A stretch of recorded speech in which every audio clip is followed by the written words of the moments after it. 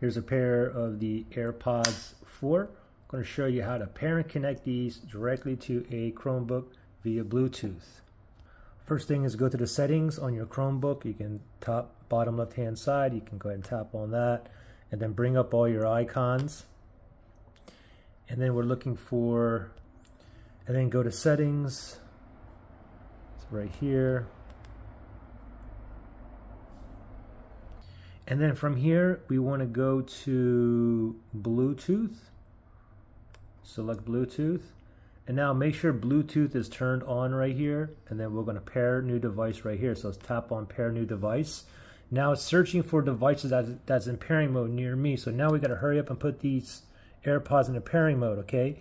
Put your earbuds in, close the lid, wait till the light turns off.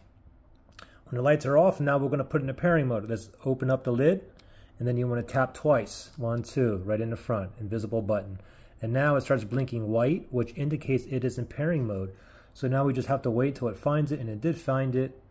The AirPods right there, I'm going to tap on that. It says pairing. AirPods connected, and I heard a little chime on here as well.